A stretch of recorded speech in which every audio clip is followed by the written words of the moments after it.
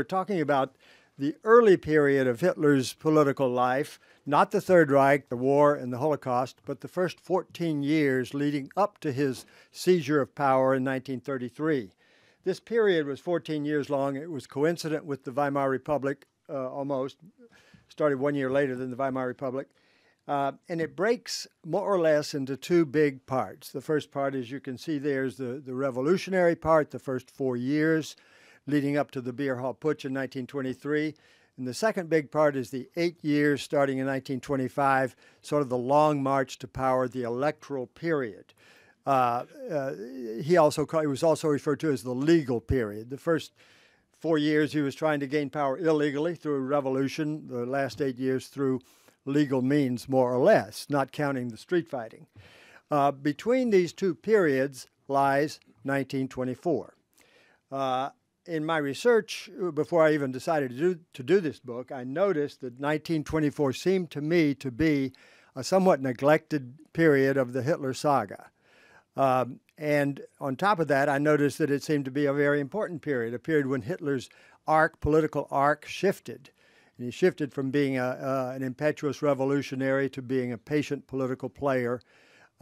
He had time in prison to reflect on the error of his ways and on the fact that he was probably not going to be able to persuade the military to join him in a coup, and that he had to figure out some other way to gain power.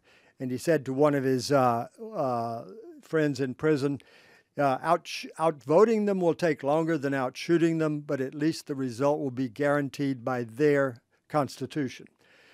He was very clear about using the democratic process to arrive at an undemocratic end. He said at another point, we will participate in Parliament for the purpose of taking it and destroying it. These things were not secrets. And when I began this research, I was surprised by some of the things I came across. I had no idea, for instance, that the attempted Beer Hall Putsch in November of 1923 was such a close-run thing.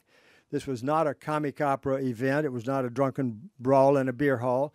Beer halls were used for political meetings all the time in Bavaria, especially at that time.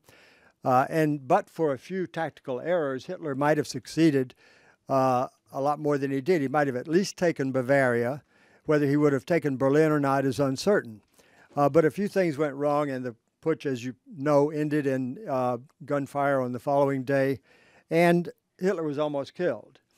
Another one of the many what-ifs along the way of the Hitler biography that could have changed history, but the man next to him was killed instead.